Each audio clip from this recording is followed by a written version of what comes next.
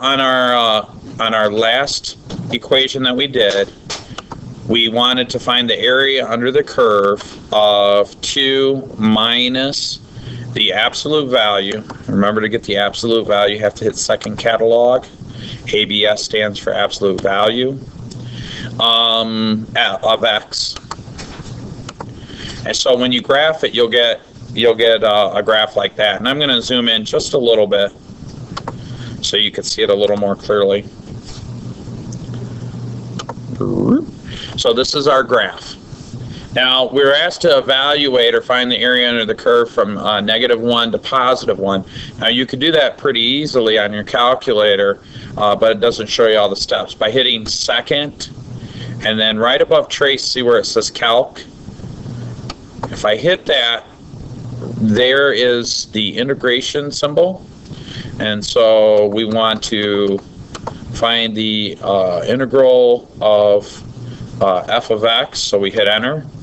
It asks us our lower limit. We would enter in -1 because that was our boundary, our lower boundary.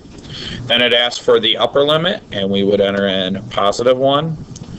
And then your calculator just kind of goes through and finds the area under the curve. Now this is an approximate value. Basically, it's a computer program. So sometimes don't be surprised if the answer that you come up with is 3 and the calculator spits out an area under the curve of like 2.999 or something like that. Let's do one more just for good measure. So I'm going to come in here. I'm going to change my equation. This time I'm going to do x squared plus 3. And so I can get some good area under the curve. Let's make that -x. So now when I graph that, I'm going to get a graph something like this, actually, so it'll fit. Let me change the number to 2 because I don't want to... Whoa, that's not it. No. 0. I'm not having the best of luck there, am I? Delete. Alright, there we go. So now same thing, but now let's say I want to find the area under the curve. So what I'm going to do is I'm going to say second trace button, but see how it says calc? I'm going to come down and you can choose number 7. And now let's do like -0.5. Okay, for my lower limit. Whoops. Man, this thing's sensitive. Let's try that again. Second calc. Oops, second. Oh, you know why? Because I'm still hooked up to the smartboard. The wind is blowing the smartboard or something. I don't know.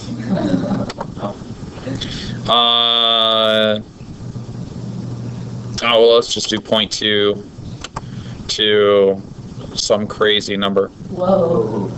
What is going on? Second calc. All right. Let's try this again. Second calc. I'm going to walk over to the smartboard and do this.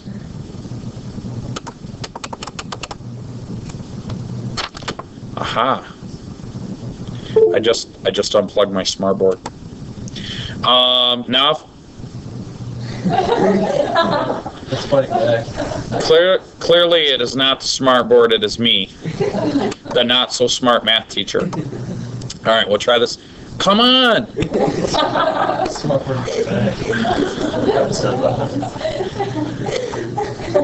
Okay, lower limit. I'm going to pick a simple number, 0.